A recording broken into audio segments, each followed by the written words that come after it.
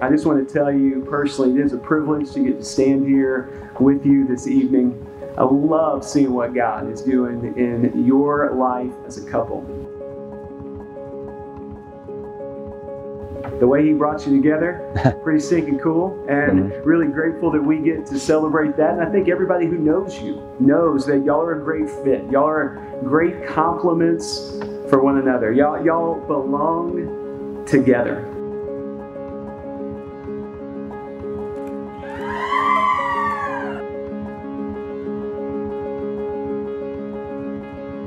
Justin, Ticky, Sydney. To be my wedded wife. To be my wedded wife.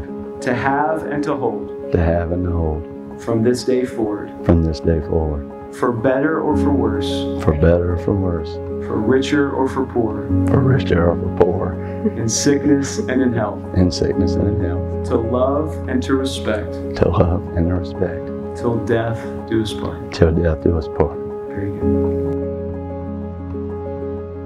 I, Sydney, take you, Justin. To be my wedded husband. To be my wedded husband. To have and to hold. To have and to hold. From this day forward. From this day forward. For better or for worse. For better or for worse. For richer or for poorer. For richer or for poor. In sickness and in health. In sickness and in health. To love and to respect. To love and to respect. Till death do us part. Till death do us part. Very good.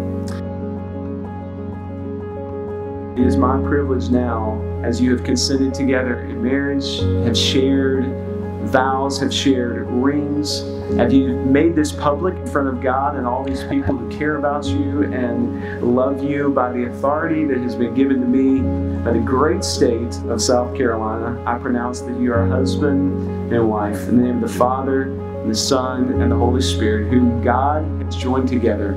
Let no one ever separate.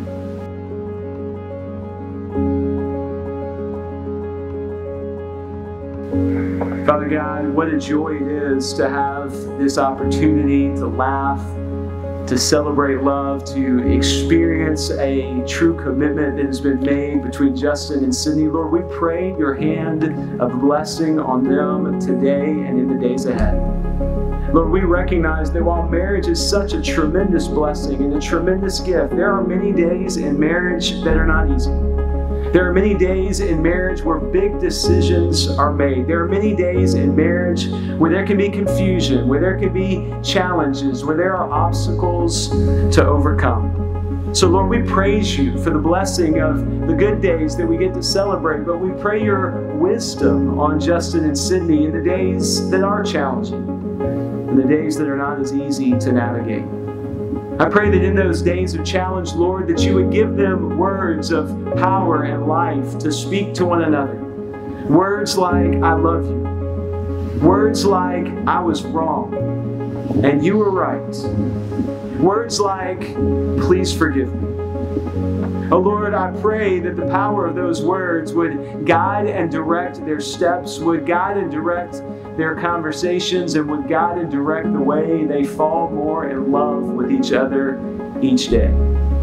Father, I pray that as they seek to fall more in love with each other, they would fall more in love with you, the author and the perfecter of our faith, the giver of every good gift, the creator of love and marriage. I pray, Lord God, that you would be at the foundation of all that they do as a couple, and I pray that their marriage would bring glory and honor to your name as they seek to write a story of your love and their love for one another.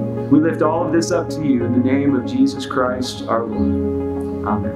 Amen.